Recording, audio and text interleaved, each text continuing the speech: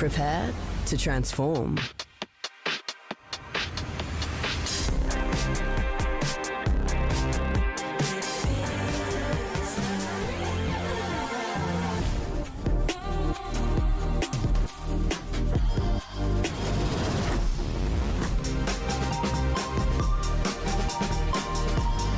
Whatever life you choose, prepare to be moved in the Nissan Qashqai. On air, online, and on your smart speaker. Henry Post Jewellers, your local jewellery store, supporting and serving the community for over 60 years. SAFM News Briefing.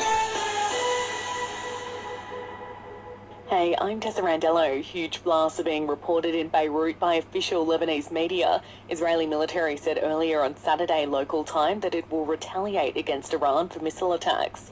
Meantime, 2 flights to get Australians and their families out of Lebanon have landed in Cyprus with 400 passengers on board. While back home, an increase in police presence is planned for pro-Palestine protests in Sydney and Melbourne today. The New South Wales Police Commissioner Karen Webb just said that authorities will be making sure people are following the rules. You know, a vigil is a vigil, but if it becomes something else we'll respond accordingly.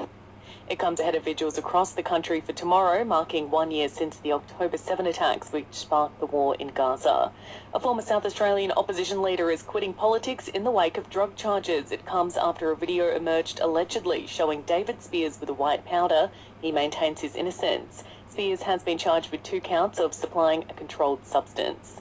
Briefly in the US, and Elon Musk is set to join Donald Trump at a rally in Pennsylvania today, and the countdown is on until kickoff for the NRL and NRLW Grand Final tonight. Panthers fan Daniel says he's got faith the boys can get 4 in a row against the Storm. You want it to be, it's a history-making one, this one, so there's nerves there for that, but I'm pretty confident, yeah. First up this afternoon, though, it'll be the Roosters and Sharks who clash in the Women's Grand Final, 2 teams that could not have been predicted.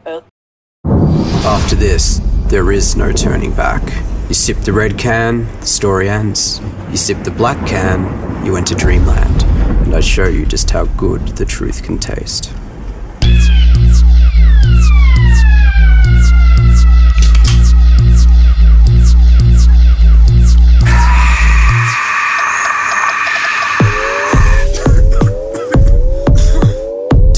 Max Taste Challenge.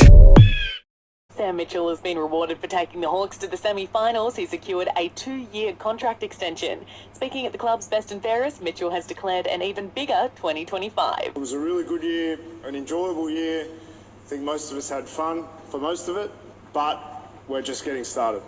6 wins on the trot for the Brisbane Lions in the AFLW, smashing Carlton by 55 points. And Australia is off to a winning start at the Women's T20 World Cup, beating Sri Lanka by 6 wickets. Allura Conveyancing, simplifying property transfers with local expertise. This is SAFM weather.